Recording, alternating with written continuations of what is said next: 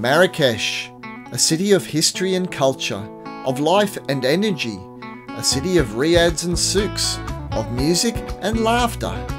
There's so much to see and do here, but if you're touring around Morocco like us, you might only have a day or two to explore Marrakech. So how much can you experience in that time? We're Chris and Lydia. Join us to find out.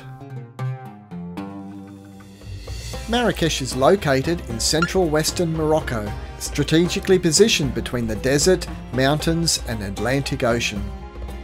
In our previous video, we journeyed to Marrakech from the south, navigating the hair-raising Tizi and Tichka Pass over the high Atlas Mountains, with its breathtaking lookouts and occasional landslides.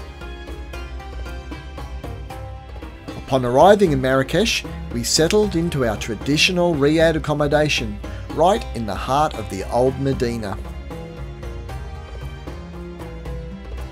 From there, we ventured out through the winding alleys to Jemmaa el-Fnaa, the city's main square. Historically, this square served as a marketplace and gathering place for locals, although these days it caters more to tourists. In the evening, we found a nice peaceful rooftop bar with views over both the square and the beautiful sunset.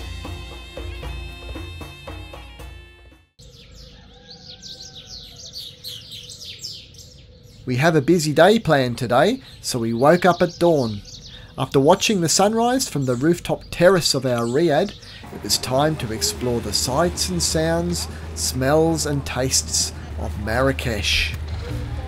It's morning time, 9 o'clock in the morning here in this main square in Marrakech. People are just opening up their stands and stalls, but it's relatively quiet, at least compared to last night. Still have to watch out for these motorbikes rushing past all the time.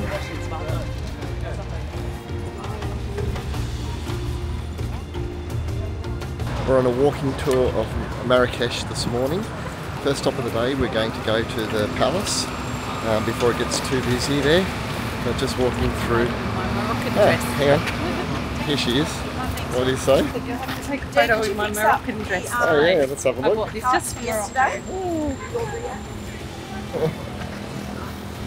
Beautiful. Lovely sunny day yet again. Yeah, we've been blessed with the weather. Yes, we have indeed. This is the best time of day. It is. So when It was crazy. It was crazy busy last night. There's motorbikes everywhere. Yeah, you kind of got to look where you're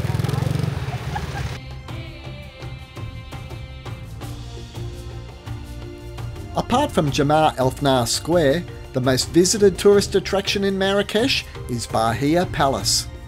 Although the city of Marrakech is over 1,000 years old, Bahia Palace is relatively new, constructed just over 150 years ago.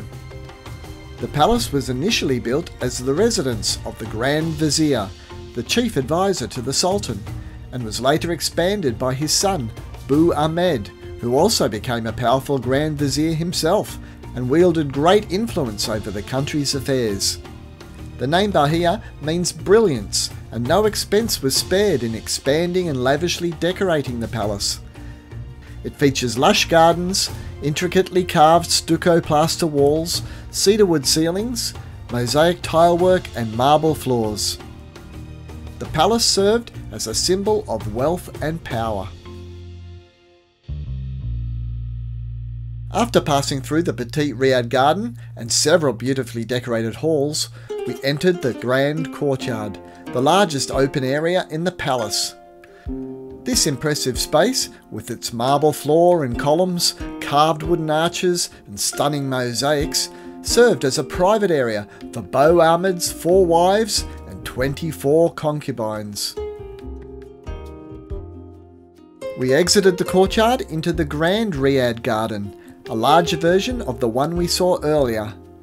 These gardens once provided a cool, peaceful retreat for the palace residents, though with today's crowd starting to build, it felt far from tranquil.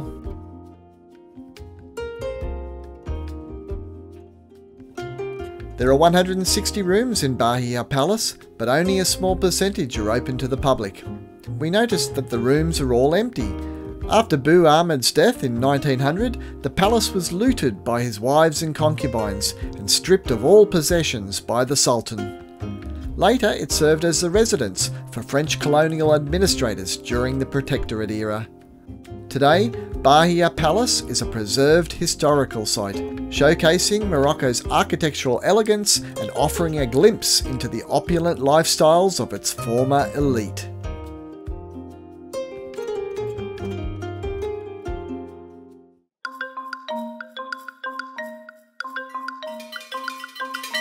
After leaving Bahia Palace, we made our way through the Medina, the old town of Marrakech, winding our way through the many souks, marketplaces scattered within the Medina. The souks are a maze of small shops offering a wide variety of goods, from spices and textiles to ceramics, leather goods, jewellery and even musical instruments. We're back out of the palace now and we're just walking through some of the alleyways, watching out for motorbikes as we go. It's not only motorbikes that you have to watch out for.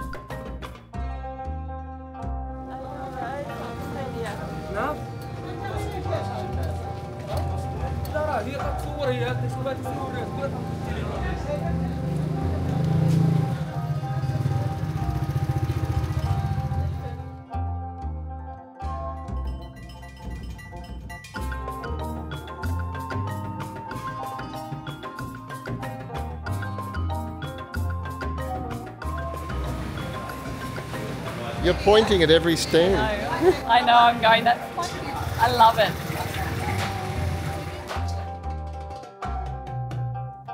I think it's its testicle. They sell them with the testicles on, do they? They do. They sell them.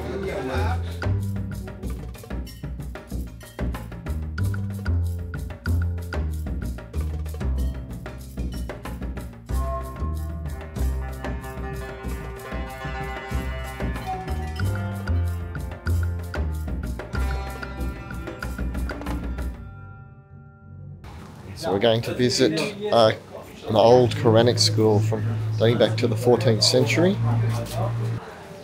Wow, look at that. Arches.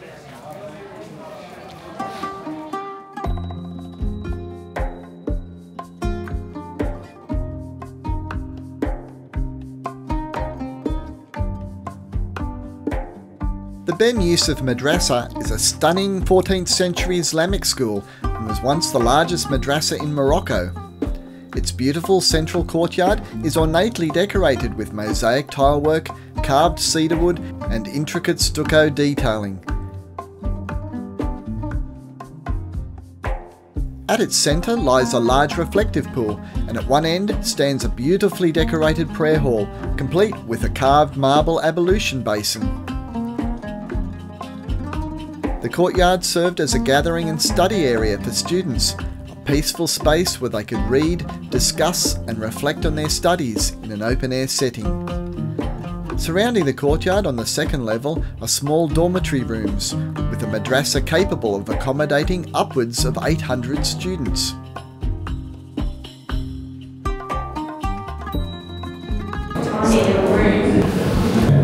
Watch your head, they must have been short. Shorter than me. The Ben Youssef Madrasa was named after a powerful 12th century sultan who expanded Marrakech, fortified the city walls and supported the development of religious and educational institutions. He commissioned the nearby Ben Youssef Mosque, one of the oldest and largest mosques in Marrakech.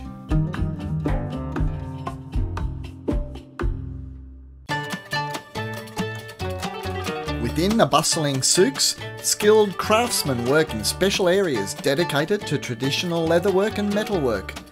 Leather artisans shape and dye leather by hand, creating items like slippers, known as babouches, using techniques passed down through generations.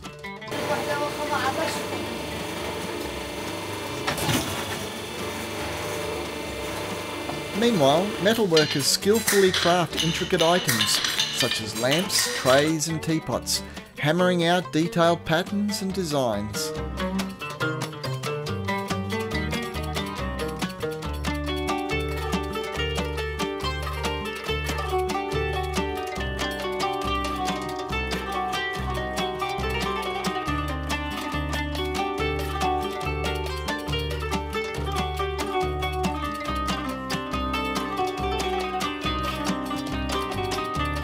Watch out, watch out. Oh. Make sure everybody's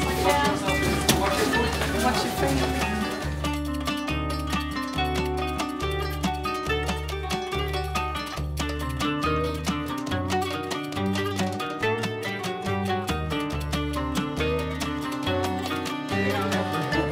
What did he say? He said, good morning, good luck. Good luck, I hope you find your way home.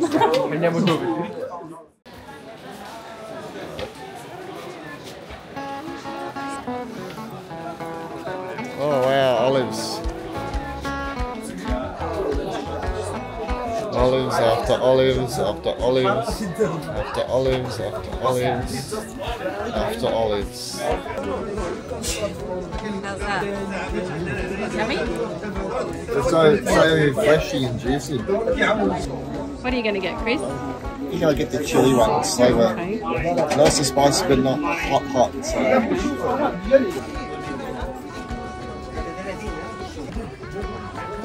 Shukran. Oh, that smells so good. I could smell we were approaching Mechoui Alley before I could see it. This famous culinary street is known for its traditional Moroccan roasted lamb called Mechoui. Local vendors in Mechoui Alley specialise in a centuries-old slow roasting technique where entire lambs are slowly cooked in underground clay ovens. These ovens here, so they heat them like for a couple of hours, then they clean all the ovens. Then they dip or then they put like whole sheep inside. As you see that guy here? Whole sheep like inside it. Okay. Okay. They put the whole sheep in and they close it, then they put the clean. So means there is no air cans go inside. So they keep only the heat in. Okay. So when it is ready, so that guy here can give you as much as you want. Kilo, half kilo, whatever. Yes. Oh yeah. Yeah. And a piece of bread with the cumin and salt.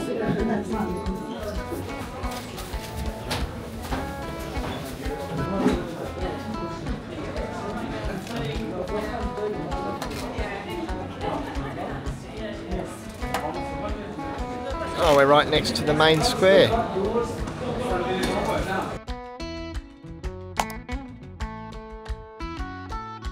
Okay, so what's on the menu? We've got lamb, we've got beef feet, sheep head, lamb brain. I think I'll stay with the lamb. So this is half a sheep's head, is it? Yeah, half head. Alright. When in Morocco. Yeah. What part do you eat? Here is a tongue. Oh. Yeah. It should be. You should devour it, baby. Is it good? It's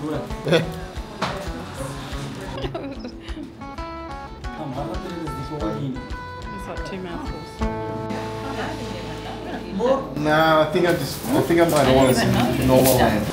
Although the aroma was tempting, lamb's head wasn't quite to our taste, so Lydia and I set off into the winding alleyways of the Medina to find a lunch spot more to our style and maybe do a bit of shopping along the way.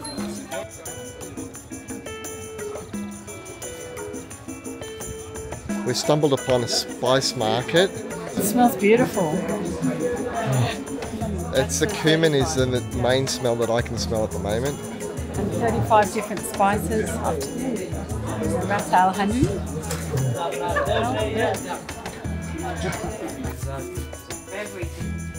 Everything inside. My friend? Yes, you can smell the You lavender. have roses, chamomile, sage. Yeah, it's pretty. That looks like a nice place for lunch.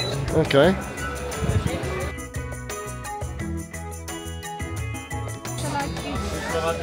It's a lovely spot here. Overlooking the spice markets. It was a good find.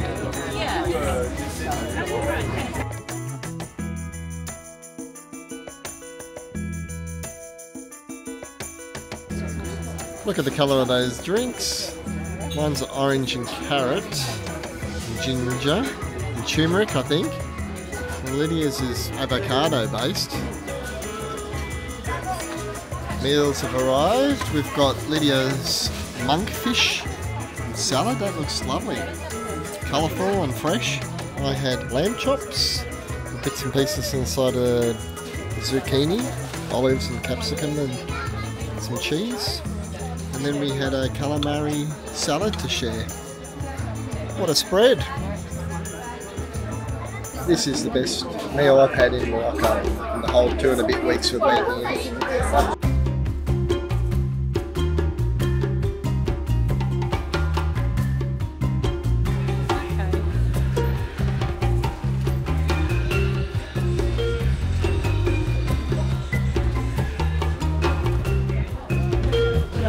Make my wish come true.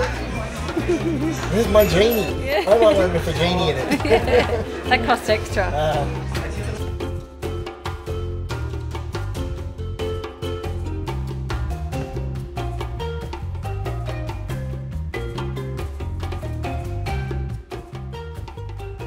This is Reda.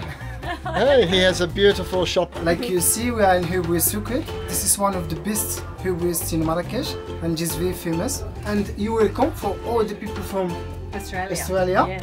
And anytime you come to Marrakesh, you will come with your shop like this. Beautiful people with me. So you're welcome. And Thanks, Reda. time, you need to smile. Yeah? Very well done. Thanks, Reda. You're Very welcome. much. Nice to meet you. Okay.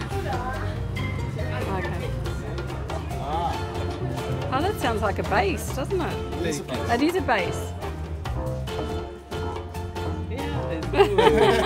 Good. No problem. Thank you. Hello. Ready for a nos-nos? Yes, It's I'm ready time. for a nos-nos. It's our new coffee in Morocco. Yes. It's called a nos-nos. Better than one nos-nos? What? 2 nos-nos. Or does that make it a nos-nos-nos-nos? Nos-nos. A nos-nai. Cheers, honey.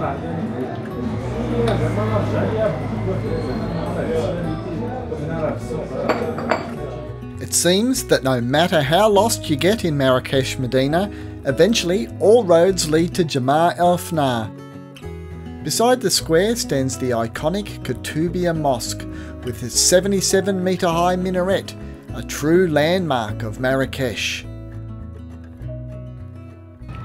This is the Koutoubia Mosque in Marrakesh. It's a local landmark and dates back to the 12th century. It's one of the largest mosques in the country and definitely the largest structure in Marrakesh itself.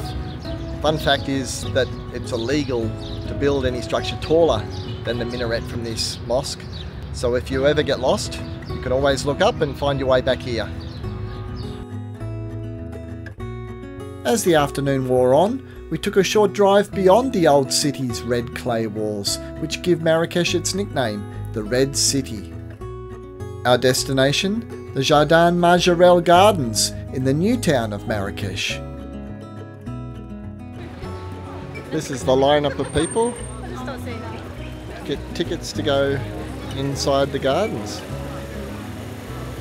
So the Majorelle Gardens seem to be a very popular spot to come on a warm Moroccan day in Marrakesh.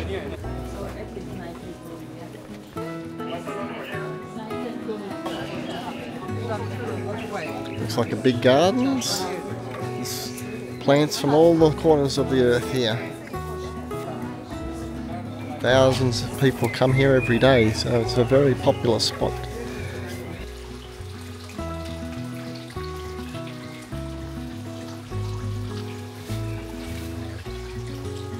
They also have a Berber museum here, so we're going to go and visit that first and then have a walk around the gardens.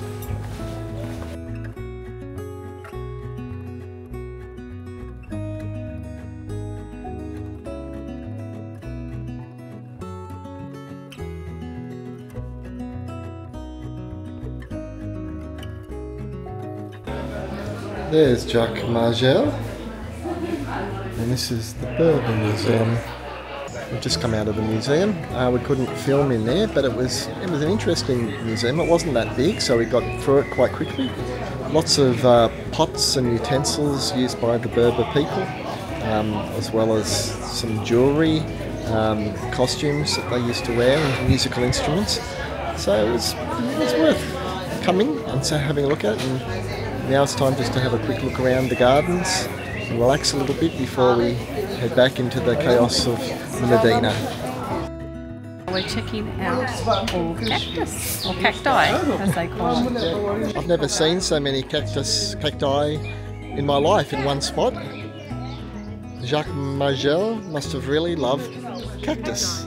Cactus, cacti. I never realised there were so many different types. No, neither No. did I.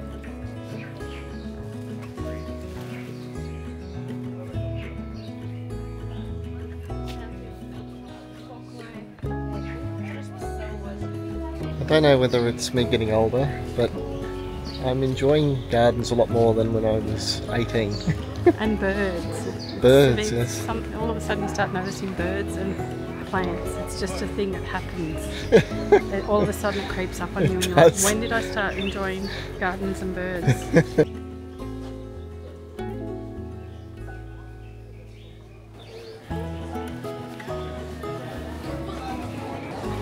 5 o'clock crew are all lining up. The line's not so big for 5 o'clock.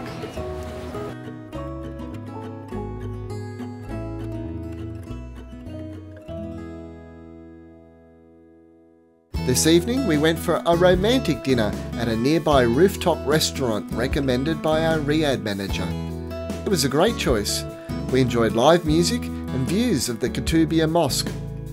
The waiter made sure we were comfortable as we sipped on unique pre-dinner cocktails. Chocolate! Thank you so much. That's lovely. Unless I'm toasty now. And look at your cocktail. What is it? The Marrakech Mule, is it? Marrakech Mule. Okay. Cheers. Yeah, Cheers, look at my that. teapot. I've got something else that's Medina Sunrise. I've never drunk a cocktail out of a teapot before. No. Anyway. Do I sip this spout? No, I don't think so. Sure. Just 1 minute. Thank you. Okay. Don't open. Oh, rice. 1, 2, 3. Oh, voila. Beautiful. Monsieur, bon appétit. Thank you. So I've got a 5-hour cooked beef. That's not a tagine. Yeah, it is. No, it's not. It's something else. Well, what's yours? Yours is salmon.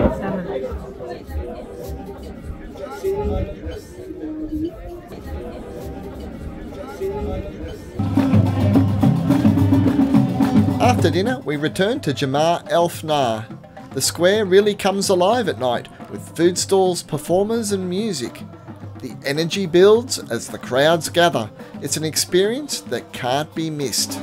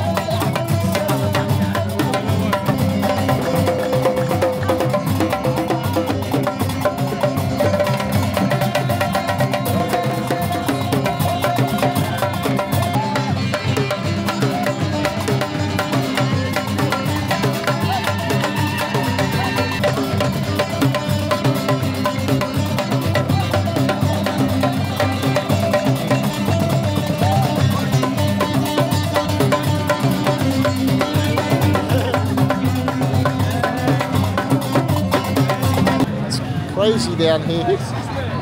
Everybody's trying to get you to come into their stand, come into their little food stall to eat. Oh, we've already eaten, so we're just looking. You look skinny in your second. Thanks, mate. Skinny in it. Thank you very much. That looks good too. I've had enough sheephead for one day. But thank you very much. We've had dinner already, so we're just looking. Yesterday, I saw you today. Oh, did you? You saw me yesterday? I wasn't here yesterday, so. My dream.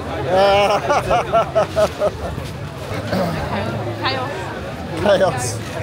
It's an experience, though. What are these nuts, are they?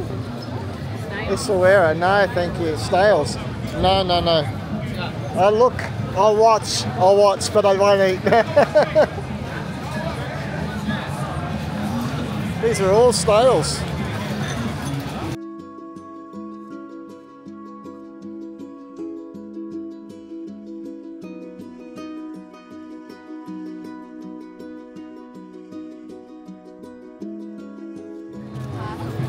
Those look like nice restaurants over there, up there. You can have a look and see.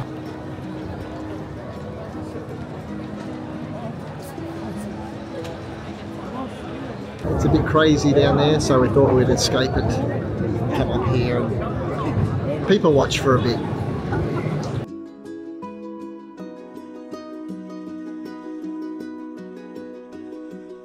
Thank you for joining us on our busy day in Marrakesh. If you enjoyed watching, please hit like and leave us a comment to let us know where in the world you're from. And if you're new here, please hit subscribe as we still have more of Morocco to come. Bye for now.